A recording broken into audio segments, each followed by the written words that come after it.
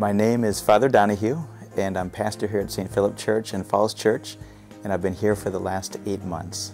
The parish was founded in 1962, and immediately there is a school built. That was done by 1963, and the plan was eventually to have a church built, but in the interim period, the gymnasium was used for masses. And then about 10 years ago, when the bishop had the capital campaign for the diocese, the special project for this parish was to raise funds to have a renovation of that space that had been the gymnasium, then was the church, and now it's been a renovated church since 2007.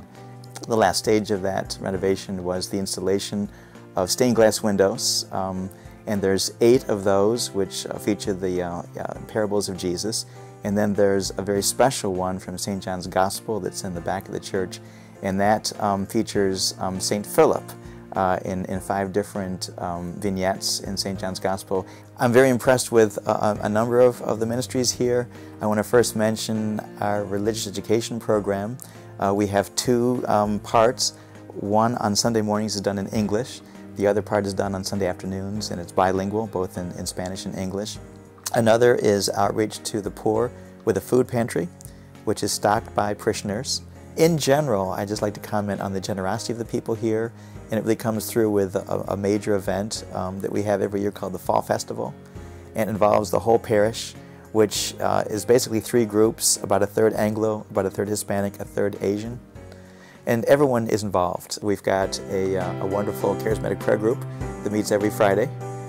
Another group is called the Neo-Catechumenal Way, and there's also Cursillo that meets on a regular basis every Tuesday. We're very blessed to have the Franciscan Sisters of the Eucharist here at St. Philip Parish. They do not have their apostolate at this parish, but they're very present to the parish, especially as Eucharistic ministers, which is very important because that's their charism, is they're dedicated, they're Franciscan Sisters of the Eucharist, so the Eucharist is very much a part of their lives. Generally, people see the church as a place to go for Mass, and the Mass is most important. Like the Vatican Council calls it the source and summit of our Christian life. We really need to have a community where this faith can flourish. And that's why parish life, I think, more so than ever and increasingly, as time goes on, I think it'll be even more important that we be tied into our parish and our families be active in the parish, where we can live out what we celebrate at the Holy Eucharist. And that is being generous to each other, helping each other, and growing in the virtues.